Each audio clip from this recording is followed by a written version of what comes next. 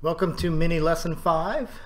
What we're going to do now is apply our formula for relating Helmholtz potential and partition function to specifically the ideal gas. So we'll be able to get all the thermodynamics of the ideal gas from the partition function.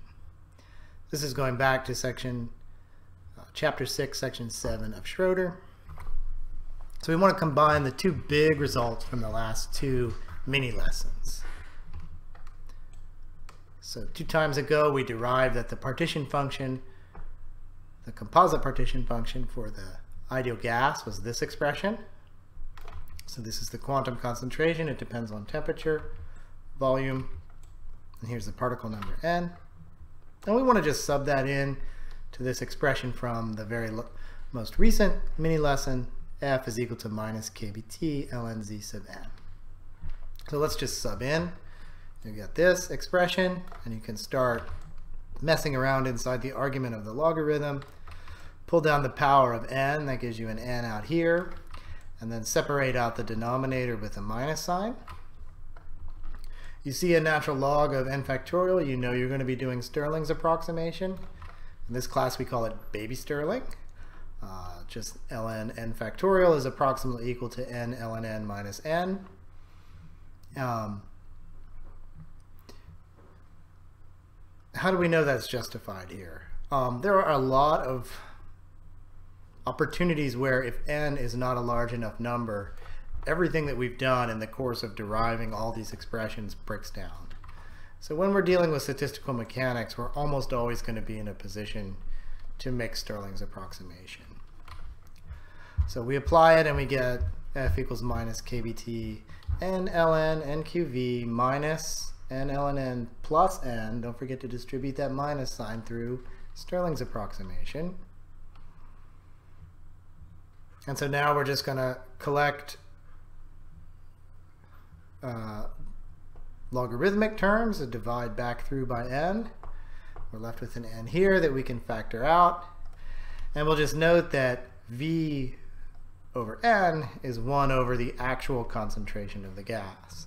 So our final expression for the Helmholtz potential of the ideal monatomic gas, I should say, this partition function was for monatomic gases, is minus n kBt natural log quantum concentration divided by actual concentration plus 1. All right? Very good. Let's make a couple remarks. Number one, Helmholtz potential needs to be extensive. And so what we've got here is a product of 2 factors. This prefactor out front of the square bracket is extensive because it has a proportionality factor of n. Inside of here we have only intensive quantities. So this is a particle density, and the quantum concentration depends only on temperature and other intensive quantities. So for example, the mass in the quantum concentration is the mass of an individual constituent. That does not scale with system size. So the square brackets are fully intensive, so extensive times an intensive is going to be extensive. And so that checks out, that's good. Another thing that we should remark upon is like the general appearance of this equation sort of reminds us of the Sackur-Tetrode equation, which we derived for entropy as a function of u, v, and n back in chapter 2. So we can actually rederive it using what we've got now, by just applying entropy is equal to negative partial f partial t at constant v and n. So what we want to do first is convert f into its yuckiest possible appearance by using the full form of n sub q and little n. So this is little n factored out, and this whole thing is n sub q. So now we've got some function that is explicitly a function of n, t, and v, and nothing else. No other macroscopic variables appear in that formula.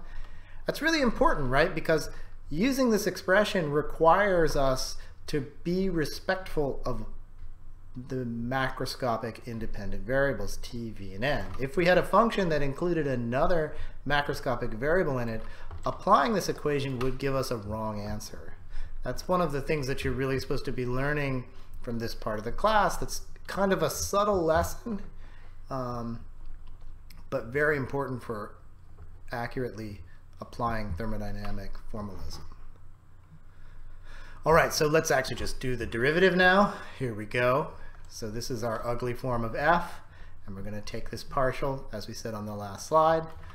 So another tool that I think you should probably have seen before in this class, and that you should probably get used to using, is that when we're taking partials of a function that involves a logarithm like this with a lot of ugly stuff, it's usually really convenient to try to simplify the way you write this expression so that you don't make math errors basically based on neatness, right? So we're going to take a partial with respect to t. The only thing we need to keep visible to our calculus eyes is the t function, t to the 3/2. Everything else inside the logarithm is a constant, so I'm going to call it capital C. That stands for constant. It would depend on what you were doing, right? If you were taking a partial with respect to v, then v would be the thing you would leave out, and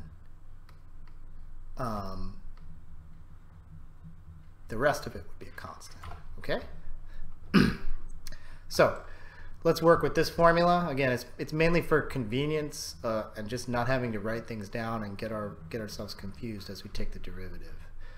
So we're just going to do a product rule. We're going to go, this is a function of temperature here times another function of temperature here. So let's use the product rule. So we go the second function times the derivative of the first gives us minus nkb times all that square bracket, plus the first function times the derivative of the second. And so inside these square brackets, I've taken the derivative of all this stuff in here with respect to temperature. And so that just gives me 1 over the argument of the logarithm times the first derivative of the stuff in the logarithm, which is 3/2 c t to the 1/2. And so now we just keep going. A couple of nice things happen. The first term basically stays the same. The second term, you get a cancellation of c's, and the t becomes just a 1 over t. And you can see that's going to cancel the t out here. By the way, you almost knew that had to happen based on units, right? Entropy has to have units that are the same as kb. And so if you're multiplying through by a t, you have a unit problem, and that better go away. All right, so keep going. Cancel the t's like we said. We've got minus nkb ln of all this plus 1 minus 3/2 nkb, and let's collect the terms that are all multiplied by n. So we get minus nkb, natural log of this stuff, plus 5/2. That's a 5/2 that should look familiar to you. And so this is an expression that is exactly Sackur-Tetrode. We just have to remember that up at the tippy top, we define c t to the 3/2 to already be n sub q over n. So that's a rederivation of Sackur-Tetrode from Helmholtz free energy.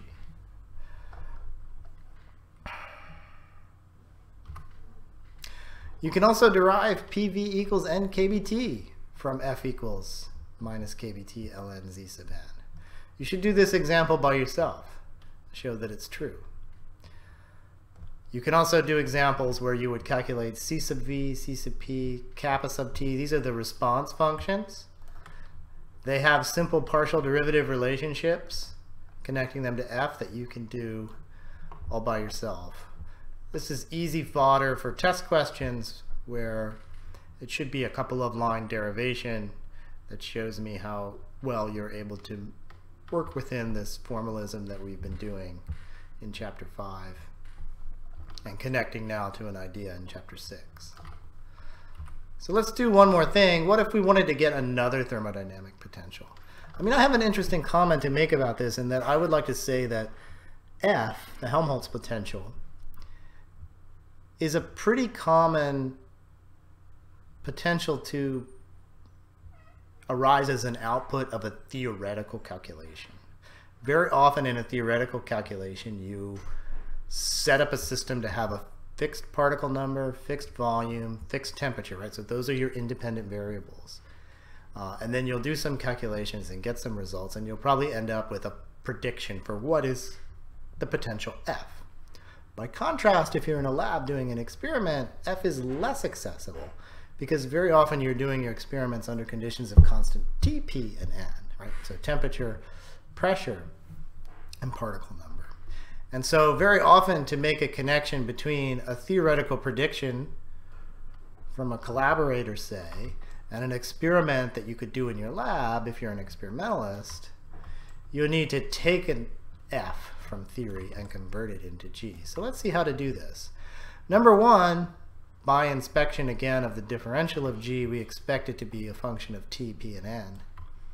And so it's really important here not to just be sort of glib about just add a PV onto F. I mean, technically that's true, but it gives you an answer that is not usable as the thermodynamic potential G, right? So here I just take F from before, add on PV, and the problem is that is not a function of T, P, and N. And so if I would actually try to use partial derivative relationships, Maxwell relations, in the context of this function, they would be wrong. Instead, I have to make sure that in the end my function has the right independent variables. So what I can do is substitute PV equals N kBT, and the related expression V over N equals kBT over P. I'll put that over here. I can sub both of those in. It turns out that the N kBTs are going to cancel. PV cancels with negative N kBT here. And we're just left with G is equal to negative N kBT, natural log, kBT over P times the quantum concentration. So this does indeed have the correct independent variables of only T, P, and N to be a good Gibbs potential for which all the known partial relations and Maxwell relations are valid. Another thing that I want to point out here, because sometimes I think it's easy to get confused about sort of logical content. PV equals N kBT, we can derive already from the known form of F. So in the analysis that we've done in these slides, substituting this in here is not an empirical input. We know empirically that PV equals N kBT is often true, but in this context, it's actually a theoretical result that falls out from the statistical mechanics that we've already done for the monatomic ideal gas. All right, so that's pretty much all I want to say about this topic. So the next lesson is going to be talking about how do we extend partition functions and thermodynamics in the canonical ensemble when we have internal degrees of freedom. So we'll see you next time.